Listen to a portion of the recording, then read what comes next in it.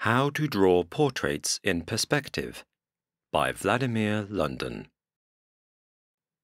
For digital drawing, I will use Xencelabs tablet and pressure-sensitive pen. These tablet and pen are part of the Xencelab tablet bundle.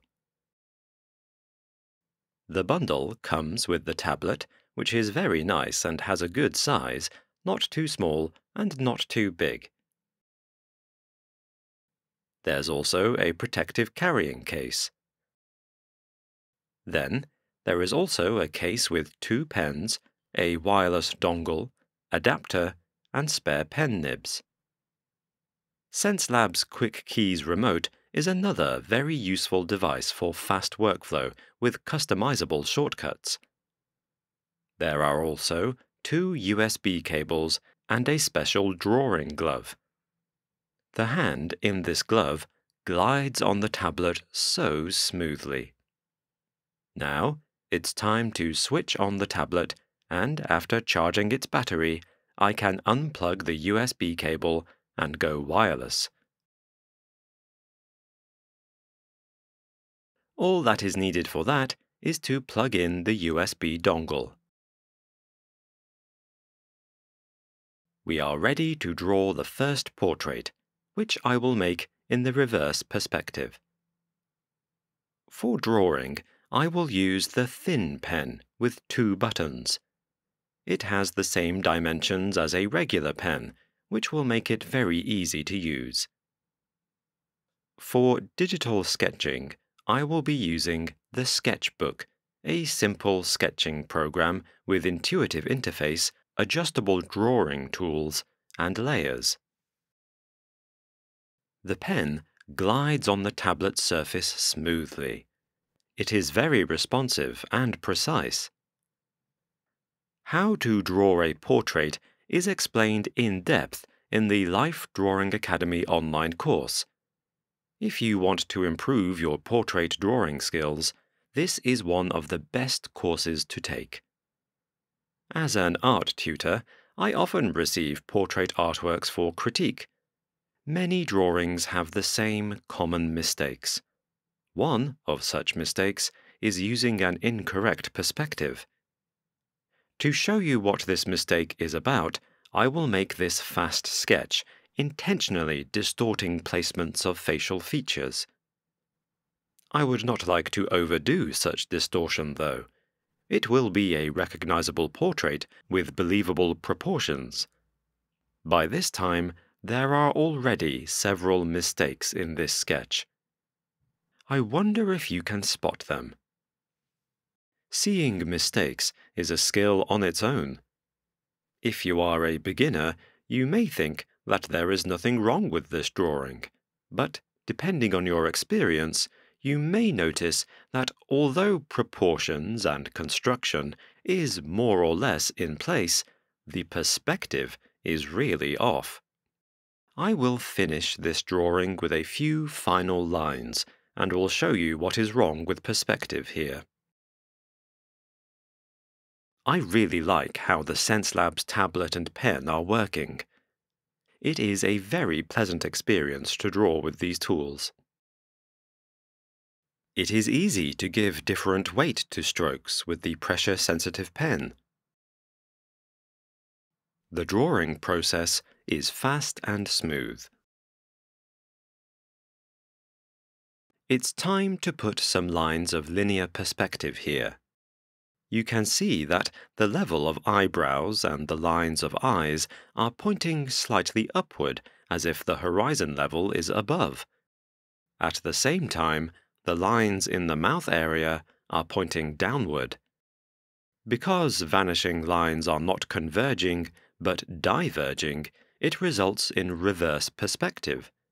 This is the mistake I want you to avoid in your portrait artworks. Now, let's draw a portrait in 2-point perspective. I will make a new sketch of the same face. This time, I will correct the previous mistake and place the facial features in 2-point perspective. I draw from imagination. This is not a hyper-realistic portrait, but rather a stylized image. To draw a good portrait, an artist has to know several things: constructive drawing, anatomy for artists, and classical proportions of a human head. All these topics you can learn in the Life Drawing Academy Correspondence course. In this course, you will get unlimited one-to-one personal tutoring from professional artists and art teachers. This course is unique because your drawing curriculum will be custom-tailored to your skills and needs. You will learn strong drawing skills by making up to 100 practical tasks. Every task will be fully explained and your artworks will be assessed. The Academy tutors will teach you as long as it takes to raise your drawing skills to the advanced level. I'm drawing on the tablet, but digital medium is just a way of making art. The skills you will learn in the Life Drawing Academy course are needed for every drawing medium you may use. For example, the knowledge of human head anatomy and proportions is required no matter what medium you use, whether digital drawing, oil painting, or sketching in traditional pen and ink. This course covers so many topics, including linear and aerial perspective, principles of constructive drawing, classical canons of proportions, golden ratio, human anatomy for artists, rules of composition, proficient rendering techniques, how to make figurative artworks, and so on. If you are really serious about getting good drawing skills, you won't get the same quality art education anywhere else. This course is unique and offers great value for money. This sketch is almost complete. Although it is the same face, this time its facial features are placed in two-point perspective. Let's check it with vanishing lines. You can see that the lines of the eyebrows, eyes, and mouth are converging. They will meet somewhere on the horizon in one vanishing point.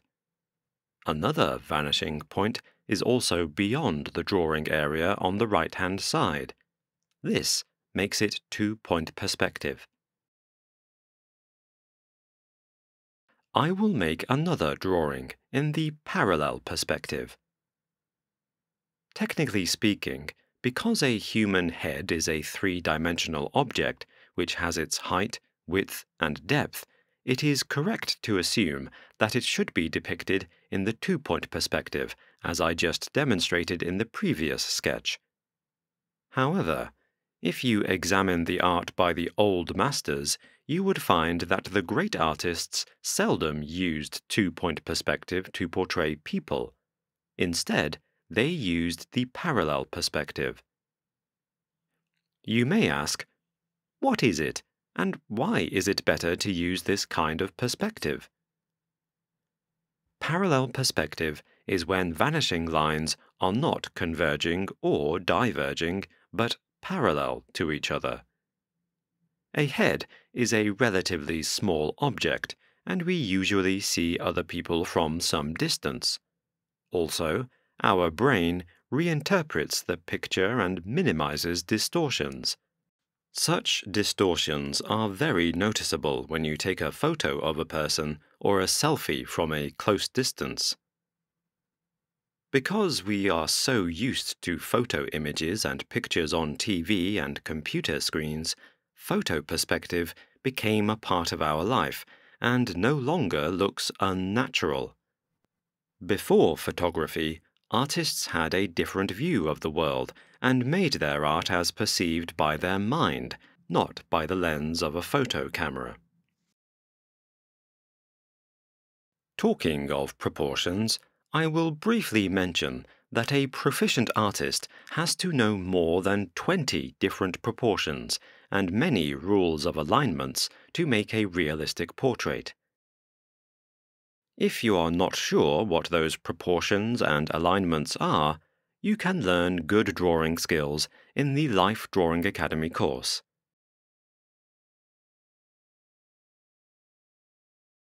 Now, let's check how the parallel perspective works.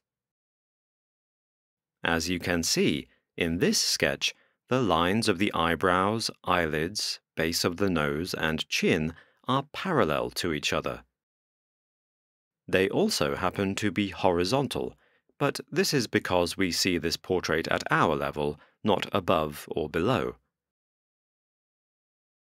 I'm not sure about you, but to me, perspective in this sketch looks more natural than in the previous two. I hope you have learned something new in this video. If you want to know where you can get the tablet and pen to draw digitally, here are the links.